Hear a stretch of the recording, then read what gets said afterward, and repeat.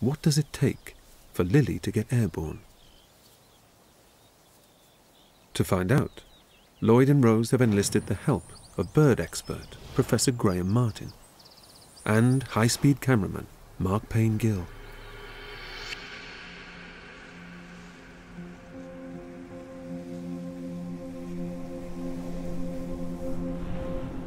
For a bird to take to the air, it has to overcome two forces. Gravity, the invisible pull that keeps us grounded, and drag, which is the resistance we experience as we move through the air. Birds use their wings to create lift and thrust.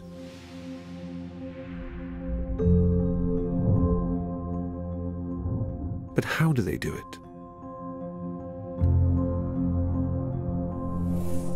Birds' wings are the shape of an airfoil. Air traveling over the top of the wing has to travel faster than air traveling beneath. This creates a difference in air pressure, which generates lift. To gain forward momentum, birds flap their wings.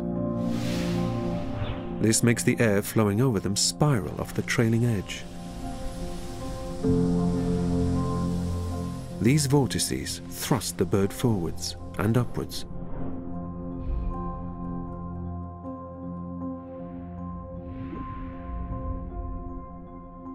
These are the basic principles of all flight. But what's so unique about the way owls fly? We fly quite a few different types of bird, varying sizes. But the one thing I notice about the owls is they always appear to be a lot slower when they're flying than the other birds. Well, all birds have got different wing shapes and they can fly at different speeds. It's just like aircraft. So if you look at the wing size of a barn owl, it's actually got a very big wing, and so they can fly very slow, very controlled. To really understand the barn owl's slow flight, Lloyd's putting Lily to the test against two of his other birds.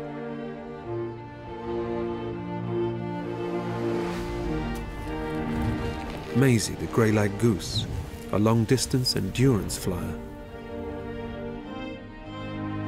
And Moses, the Peregrine falcon, one of the fastest birds on Earth.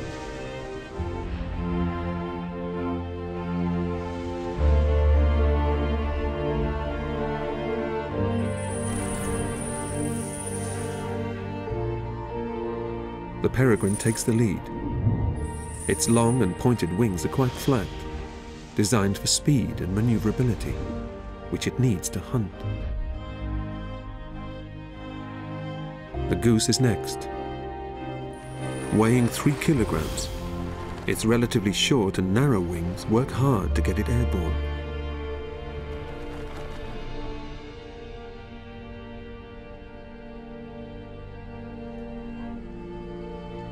The barn owl has the largest wings in relation to its body, and its airfoil is very curved, which generates a huge amount of lift.